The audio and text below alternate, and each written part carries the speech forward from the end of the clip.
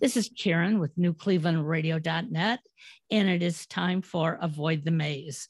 And as you all know, or maybe you don't, because maybe this is your first time listening, we talk about a journey because we're all on a journey. And today my guest is Justin Schenck. I hope I said it right. It's Schenck. You were close. Schenck. Everybody says Schenck. Story of my life. Okay. I'm going to change the spelling so I can do it right. Justin Schenck. And Justin and I were just talking about his journey just briefly, because I try not to know too much about my guest beforehand, because I want to learn along with my audience. And Justin hit a dark moment in his life. We all hit those dark moments, but it's up to each of us to determine how we are going to move forward. So, Justin, welcome to New Cleveland Radio and Avoid the Maze. And tell us a little bit about your journey. Hey, Karen, first, thank you so much for having me. I'm excited to chat with you for the next however long we have together and absolutely talk about all that stuff. And like you said, right? Like, I'm a big believer that the rock bottom moment in anybody's life is the catalyst for greatness. The part that we miss is that we choose when our rock bottom moment is. And so many people really don't define their rock bottom moment, and they just hit rock bottom moment after rock bottom moment after rock bottom moment until, unfortunately, it could end their life. And, you know, that idea and that whole premise of like choosing a rock bottom moment came from watching my mom my whole entire life battle opioids. And she thought that there was no hope. And that's what ended up taking her life 6 plus years ago now.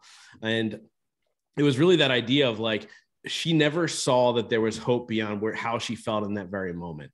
She would not define her rock bottom moment until, unfortunately, it took her life. And I watched her battle back and forth since I was 12 years old with opioids and really trying to figure out why she didn't feel like she fit in this world. And so what I like to say is my mom didn't die from drugs. My mom died because she didn't love herself.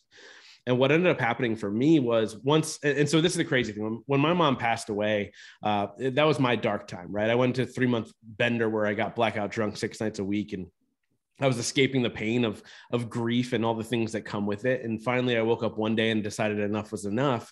And I decided to kind of feel the pain and work through it. And the big realization for me was, wow, my mom didn't love herself. And she went through this entire battle.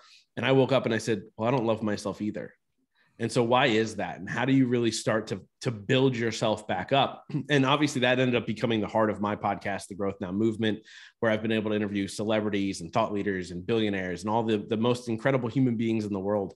And we talk about those rock bottom moments and how did you find hope there? And I always like to say the first 2 years of the podcast, every single question that was asked was for me. This was my guidebook. This was my teacher. This was so much for me to kind of get out of my sadness, my depression, all the things that come with, you know, not feeling like there's hope. And then really discovering what it is I was bringing to the world and stepping into that and taking action and really moving forward from there.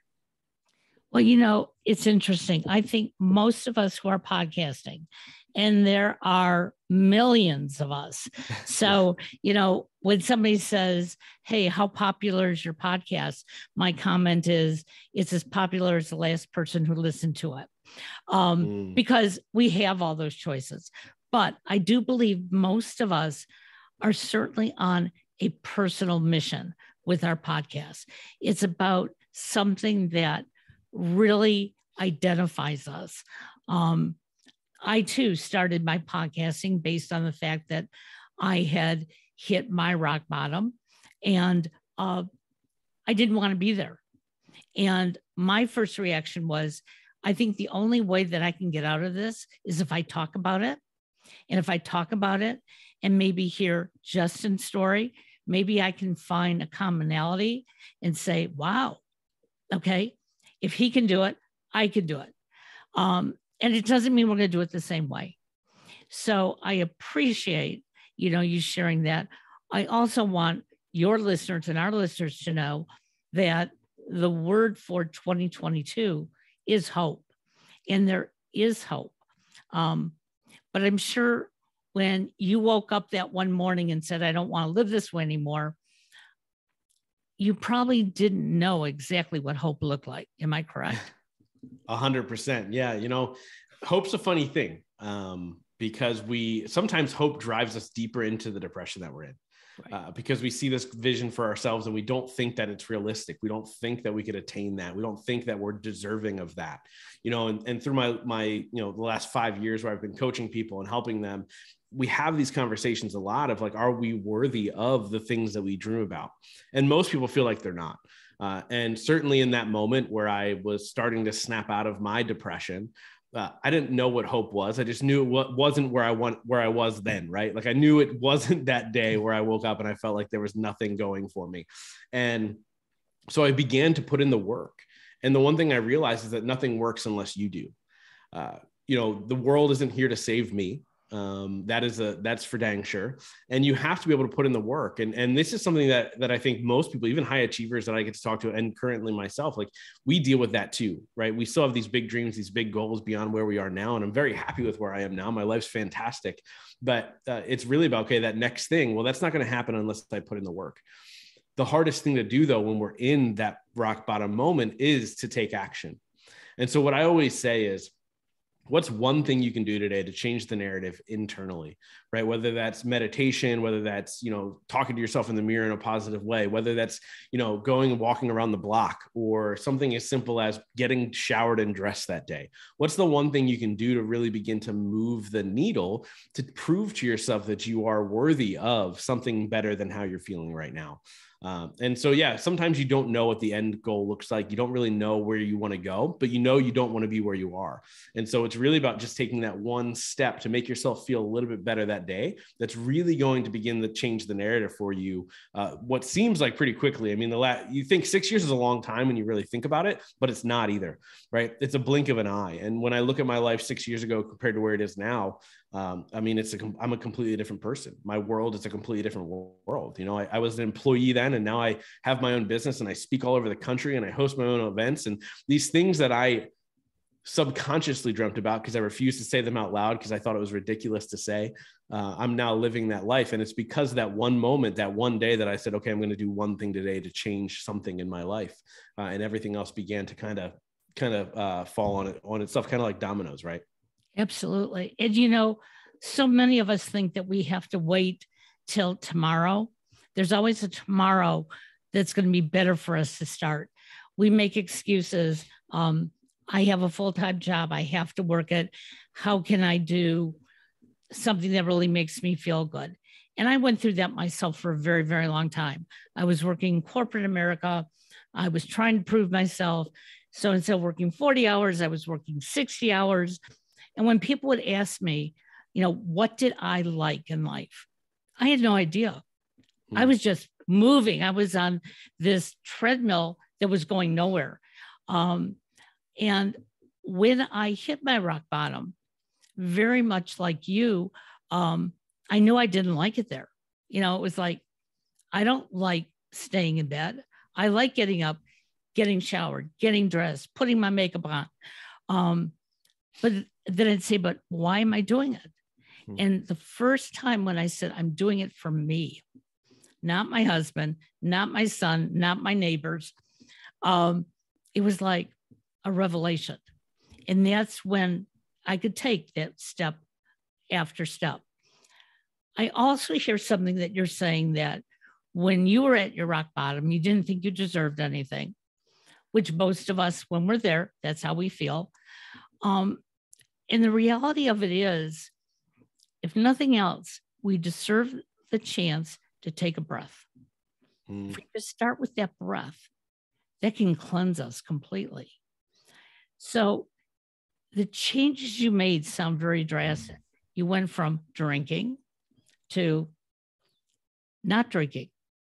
How does somebody do that? Because that's sort of a crutch that we hold on to. Yeah, it's a really good question. So I will say this: I still have drinks on occasion. So I don't want to paint that picture, but right. But I don't get blackout drunk 6 nights a week anymore. And so for me, I had accountability, and I think one thing that we do when we're in those moments is we're afraid to talk to people about where we're at. And I had a coach at the time she was a relationship and spiritual coach for me. And she was really my accountability to make sure that I wasn't numbing the pain. She allowed me to numb the pain for a while because sometimes that's okay. And then she called me the one day and she's like, "What are you doing tonight?" And I said, "I'm going out with some friends." And she goes, "No, you're not." She said, "You're going to sit down and you're going to feel this tonight." And that night was probably the worst night of my life. I mean, that was when I truly felt the emotion of losing my mom and going through it and all these other things. But what I did was I put in checks and balances in my life to make sure that I didn't end up where I was before. Right. I talk all the time about when I was a kid, 14, 15, 16 years old. My mom was battling opioids. My dad was in jail for a couple of years. And I didn't know what I wanted in my life. I just knew I didn't want that. And I think just knowing that you didn't want something is enough to, like you said, take that action. But again, you have to surround yourself with the right people. If you're not surrounding yourself with the right people, you're not going to get to where you want to be. You're going to remain exactly where you are. Sometimes that means getting rid of the people you're surrounding yourself with now. But you want to be really, really intentional with who am I sharing space with? Right? Who am I sharing this information with? Am I sharing this with somebody who's going to enable me, or somebody who's going to empower me? And that's really the biggest difference that I had in my life. I went from hanging out with people who were enabling me to people who were empowering me. And it was such a drastic shift in my life, because I couldn't fall back on my laurels, because now I had people depending on me. I had people cheering me on. I had people really supporting me and pushing me to be a better person, because they saw the greatness within me before I saw it in myself. And that's such a huge shift. And sometimes you have to pay somebody to do it. And I paid somebody at one point, right? Now I still have coaches now and belong to masterminds and stuff like that. But it's really about what's that circle you're keeping right now, and really do a check and balance in your life right now of going, is this circle enabling me or empowering me? And be honest with yourself. Because I think the biggest thing we need to do is we need to get comfortable being uncomfortable in our lives. And once we do that, everything changes. It's so much easier to reach the goals that you want, because in order to grow, you have to get uncomfortable. So you talk about coaching, and one of the regular podcasts we do on New Cleveland Radio is the Intentionality Gurus. Candace Pollock is a personal coach, and she has many certifications. And I love doing the show with her because I become her guinea pig. And it has helped me grow. It's helped me understand life much, much better. And in fact, it has now put me in a situation that I too am going to start taking online classes for coaching. Don't know if I'm going to become certified or not, but I want to be very mindful of what I say and do. And I want to be mindful of those around me. And when you talk about, sometimes we have to leave a group behind and find a new group. That's terrifying. It's like, this is all I know, but it's not good for me. And I don't know this over here, but it certainly looks better for me. And it's difficult. So you had to trust your gut, first of all, correct? Yeah. Yeah. So 6 years ago, even though coaching was popular, it's not like it is today. I mean, coaching is the key to, I really think, finding yourself. What made you do coaching rather than actual therapy? So I did have a therapist as well. Okay. Okay. So I did both. And actually what got me out of that was really a collection of both. The catalyst moment was with my coach, and some of the exercises I did was with my therapist. The funny thing is, 6 years later, I'm actually really good friends with my therapist. Him and I just grabbed a drink towards the end of the year, which was a ton of fun. And it was like this weird kind of evolution, but it shows me when he ended up reaching out to me a couple of years after we were done doing the thing. He's like, "Hey, let's grab I think we grabbed lunch the first time." It was this cool kind of like nod to the growth that I had in my life. Because I think sometimes when you're in it and you're taking the actions and you're doing the things, it doesn't seem like this grandiose thing, right? Now, obviously, if I look back where I was to where I am now, it's pretty grandiose. But as you're doing it day by day, you're like, okay, it's just one more thing on top of everything else, right? I'm a big believer in growing 1% every single day. What's that one thing I can do to change my life 1%? Just a small amount. And that's really what I've focused on over the last 6 years, and probably what I'll focus on for the next 60 years is, changing 1% or growing 1% every single day. The one thing I realized talking to most people in the world, and I'm sure you agree with me, with the world's crazy right now. Oh, like yeah. it is divided. It is me versus you. It is all these crazy things that's happening in the world. But I only say that because I believe within every single person, there's somebody who's really, really good. There's a good person in there, and they all want to help others. That's, I think, is such a connection between human beings. We all want to serve. We all want to help others, all these things. But I realized a long time ago that you can't pour from an empty cup. And I realized that being selfish is the most selfless thing you can do, right? You talk about, I'm going to invest my time and my resources into this coaching program. That's you being selfish in that time to say, this is my time. This is my resource. This is what I want to do in order to serve in the future. Because again, we can't pour from an empty cup. And so I think, more than anything, as I kind of go through the Rolodex of the people I've been able to interview and the things that I've learned, the common denominator behind all the successful people that I admire and I've become friends with is that they love serving, but they make sure they take care of themselves first. And that was a huge missing piece for me, because I always wanted to help. I was always the shoulder to cry on. I was always going out of my way for other people, but I had nothing to give. I was serving on empty. And so the big shift for me, which really changed my life, was being able to make sure I take care of myself first. So there's things I do every single day to make sure that my cup is full. And then after that, I can serve others. And so I love the fact that you're taking your time and your resources to do that. And I encourage everybody, whatever that looks like for you, whether it's a coach, a program, an online course, whatever it is, invest in yourself and be selfish for a bit in order to be selfless long-term. Well, it's interesting because the majority of my life, I believed if I made everybody happy, I was going to be happy. That was the message that I got from my mother and father. I remember on my wedding night, my grandmother came to me and said, "You be the happy one, and your husband will always be happy." And 4 years into my first marriage, realizing that my husband wasn't happy, but I was trying to make him happy all the time. What was wrong with me? And so I got on that kick for a long time.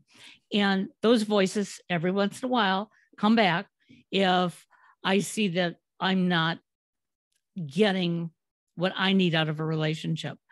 And I finally had to say to myself, even if there's something wrong with me, I've got to learn from it. It's okay that there's something wrong. Mm-hmm. And I think that's what you sort of saw too, okay, so, going out and getting drunk, that's not a good thing. How can I change this? I don't want to change it 100%. Like you said, I still want to enjoy a drink. I still want to be social. So you put those limits on it, and you became I also believe that you probably shared that with your support system so that they can help you as well, because we all can stumble and fall. Yeah. And having a support system is important.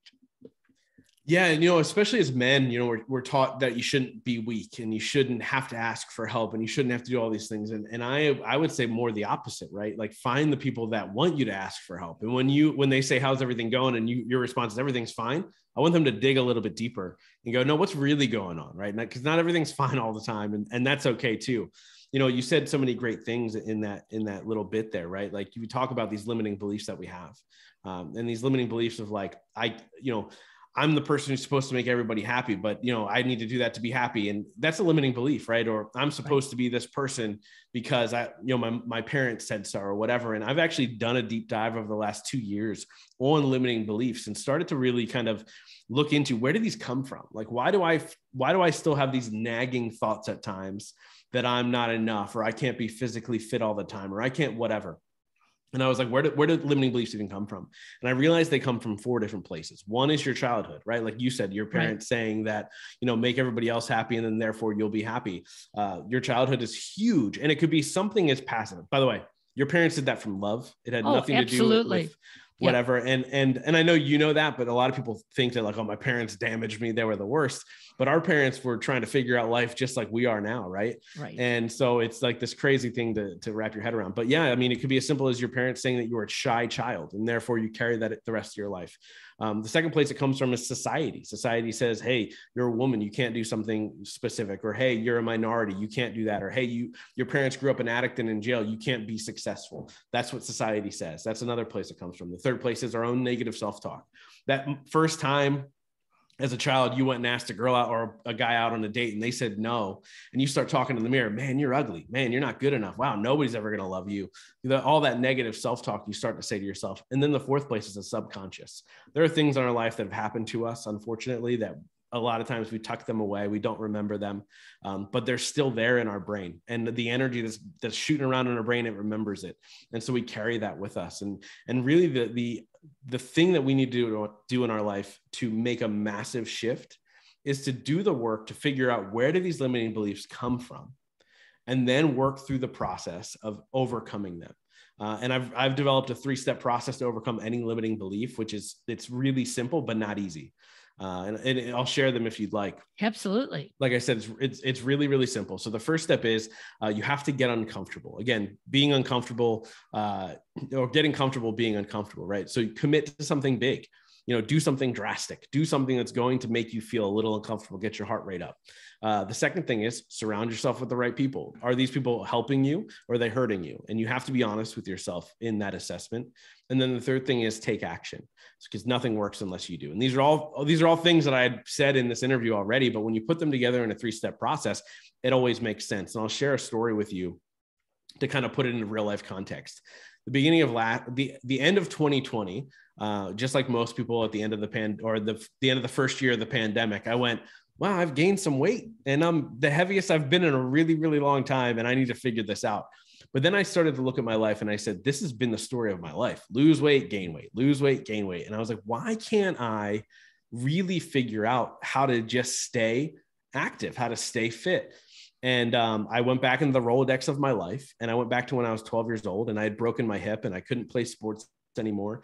I know you said your son loves baseball. I played baseball as a kid growing up and I loved it. And then I broke my hip and I couldn't play anymore. Wow. And I started to gain weight. And I remember the moment where the doctor was like, okay, cool, you're going to start walking again, right? After being on crutches in a wheelchair for 9 months. And my mom said, well, what can't he do? And he goes, well, he can pretty much do anything, but he's never going to be an athlete. And it was something as simple as that sentence. He's never going to be an athlete, that I took with me to whereas I would self-sabotage every time I'd start to get fit. And I'd start to eat junk or have one too many beers or whatever it is. And I really began to self-sabotage. And I realized that's where that limiting belief came from. And so I was like, I need to overcome this. And so the beginning of 2021, I did something called 75 Hard. So I got uncomfortable. 75 Hard is a 75-day challenge. You have to do 2 45-minute workouts, one outside, one inside, every single day, gallon of water, no cheat meals, no alcohol, 10 pages of a book, every single day for 75 days straight. So I said, I'm going to commit to this. I told my podcast audience, which is 100 countries plus a week. And I said, I'm doing this thing. And then the second thing was I surrounded myself with the right people. So my girlfriend did it with me, which was great. And my support system, and she pushed me through. And then the third thing was I took action. I went out and I did it. And I got physically fit. And I'm proud to say through 2021, I worked out more in 2021 than I'd ever worked out in my life. I never self-sabotage to say, I'm not good enough to go work out today. I'm not, all these things. And so actually, as we have this, I'm 17 days into my second round of 75 Hard. Just enjoying the process. But it was really about overcoming that simple limiting belief that was really holding me back in so many things in my life. And anybody's able to take that 3-step process and overcome. And, it's interesting that you talk about limiting beliefs. So you got yourself healthier in 2021. 2021, I faced a number of medical issues. Nobody seems to know what they are, being treated for God knows what. But one of the medications I've been put on has blown me up like a balloon. And it did it basically overnight. And I was looking in the mirror one morning before a podcast, putting on my makeup, and it was like, oh, how can I do this podcast today? I don't look like me. And I said something to my husband, and he looked at me and he said, honey, you're beautiful. You can do it. And I thought, well, that's you. But I did get on and I did it. And as you know, because I record in Zoom, I have to look at myself. And I made that decision. Look, I'm getting healthy because we're working on these issues. In the meantime, this is who I am. I can't change that 100% right now, but I can stay active, which I am, so that maybe when one of these medications, is taken off my list, it will all fall away. But even if it doesn't, okay, as long as I can do the things that make me happy, reach out to people, and take care of me. And like you said, that self-time. 10 years ago, I never would have believed it. I would have looked in the mirror, I would have cried, and I would have said, no more podcasts until I look like I'm supposed to look. This is who I am today. And that's what I want our listeners to hear. We have to start judging. We have to stop judging ourselves and judging each other.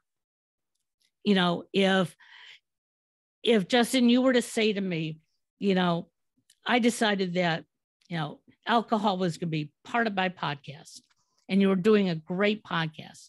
If that's who you are and that's what you want to do, it's not up to me to change that. But if you wake up one morning and say, you know what? No, this is not who I want to be anymore. I want to be this better version of myself. That's okay.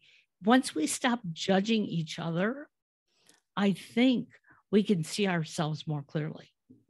Yeah, I love that you said that. And there's so much wisdom in what you just said, right? To be able to show up. And I realize that we have to stop worrying about the things we can't control. And that tends to be the issue for most people. Like you said, it's the medication that is, that you blew up and all these things. And by the way, I did some research before we hopped on this call. Are you 71 years old? Yes, I am. Yeah, there's no way that I would ever think that if I didn't read that, there's no way I would have ever thought that. I just wanted to put that out there really quick. Well, I appreciate that. Thank you. I would have assumed 50, right? Like we're talking 20 years difference, which is unbelievable. But yeah, we have to let go of the things we can't control, including other people and their actions and the things that they do. But more importantly, what you were saying about how are we talking to ourselves? How are we treating ourselves? We treat other people so much nicer than we treat ourselves. Oh, yes. And it's like this weird thing, right? Like your husband saying, oh, you're beautiful, go do it. And that's just you. Well, why can't we talk to ourselves like that? And it's really about the shift. And it's very uncomfortable at first when we begin this process. It's very, very uncomfortable. It's something that I struggle with still to this day. But, to really begin to make that shift, we have to talk to ourselves like we would talk to somebody else. Like, what are you saying in your mind right now? Or, oh, I'm not good enough, or I couldn't do that, or, oh, Justin speaks better than I do, or whatever. By the way, I grew up with a stutter. Like, there's no way in heck that I should be doing what I'm doing. I still mess up all the time. But the reality is I can do this, right? Like, I'm deserving of this. And so anybody listening to this should go, I can do this too, if this is something that you want to do.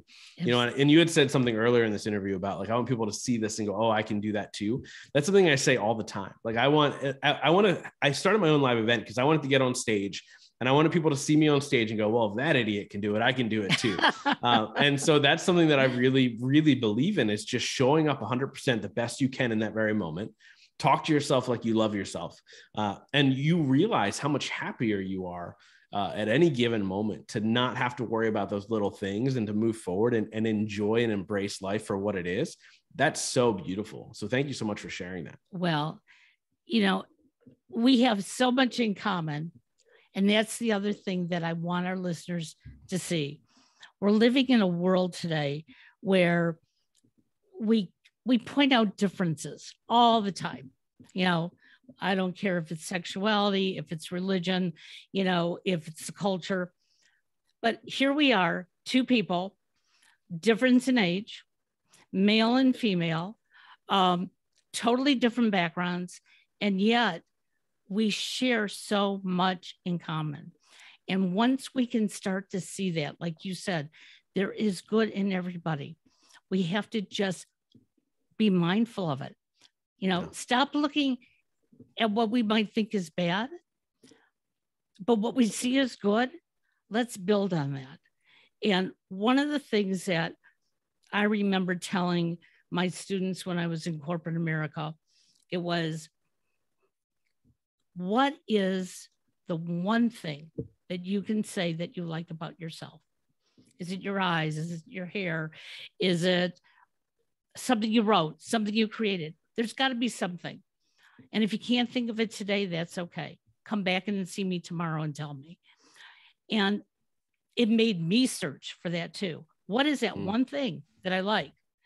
And when you start to do that, you now start to build this library of things that you like.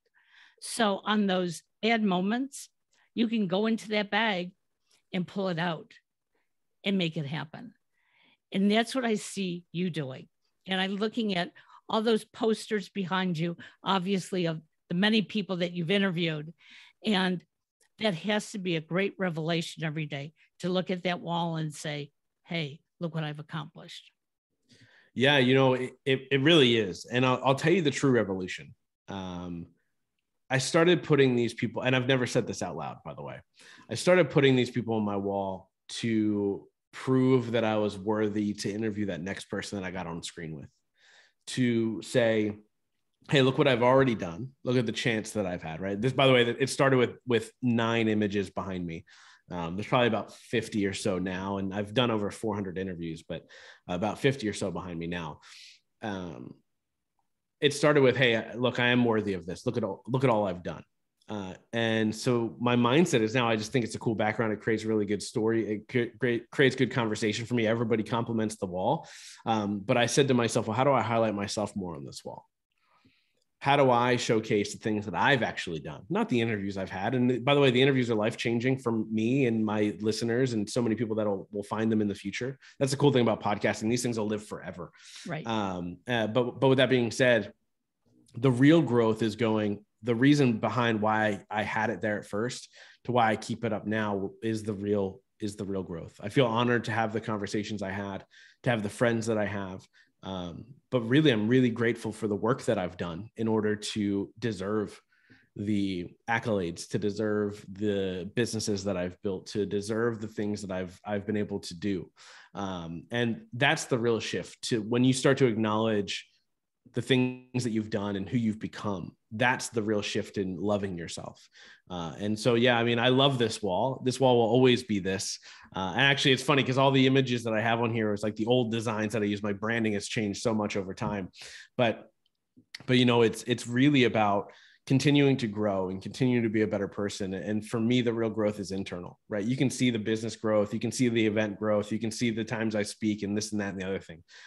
But for me, the real growth is internal, and the understanding that like, this is a cool wall for conversation. But I want to go, how do I showcase myself more? Because I'm pretty damn proud of the things that I've done. And I couldn't have said that a year or two ago. Like that's the God's honest truth. And I want everybody to be able to go, I'm really proud of the things that I've done. And they don't have to be grand. They don't have to be these massive things. They don't have to be this huge podcast and everything else in between. But it's really about, how do I show up best for myself in that very moment? Absolutely. So how can our listeners find you? Yeah. So wherever they're listening to this show, they can go listen to the Growth Now Movement. They can search Growth Now Movement. It'll pop up. They can listen there. If they love the journey, come along with me and click the subscribe button if they'd like. Beyond that, Instagram is my favorite place to hang out. My username's @JustinT.Schenck, and they can find me there. And if they want, they can message me and I'll respond back and we can chat. Well, I love it. And we're going to have you back on and maybe talk about some of the people that you have interviewed, the journeys that you've learned from, because, we learn from each other. And I will tell you, I am going to be re-listening to this today because you said so many wonderful things that I need to take it in again. Oh, thank you so much. I'd be honored to be back on and talk about whatever you want to talk about. Well, I've truly loved this conversation and connecting with you. So thank you. I appreciate it. Have a great day and stay warm on this cold winter day. Take care now. I appreciate it. Thanks. See ya. Bye.